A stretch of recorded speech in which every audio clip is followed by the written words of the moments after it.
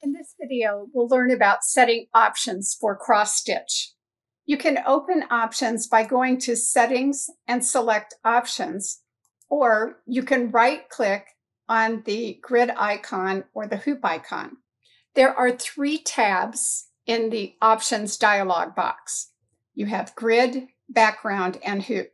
Let's talk about the grid first. You can change the number of crosses in between the major lines of the grid. Cross-stitch grids, for the most part, have 10 grid squares in between darker lines. You can also edit the color of both the major lines and the minor lines. You can elect to not show the grid or to not show major lines. The grid has to be shown for the cross-stitch grid to show in the background. I can either deactivate the grid by clicking on Show Grid and clicking OK, or I can click on the shortcut icon in the general toolbar, and that will toggle between having the grid on and off. If I want to change the color, I'll select Show Grid and then select Edit. And then I can choose among all the colors in the color dialog box. The same is true of the minor lines. Show Grid has to be activated. Click on Edit, and you can choose your color that you wish for the minor lines. Another tab in the dialog box is Background, and the Background tab lets you edit the color of the design screen. If you want to edit the color, click on Edit, and again, choose the color that you would like to display. It will not display until you close out of the options.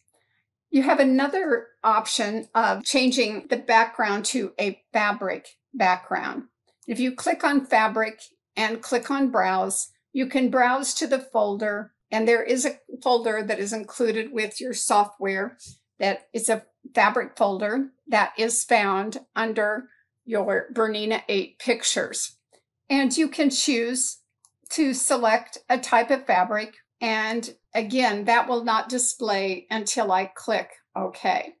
In the Hoop Options tab, you can uncheck Display Hoop, or you can choose to turn the hoop on and off by clicking on the shortcut icon. Click on the drop-down box, and you can see that there are different types of hoops that you can choose from. Now, hoop selection is more critical in cross-stitch, because in cross stitch, you can't select any stitches that are outside the hoop. So you always want to start with a large enough hoop so you'll be able to select your stitches.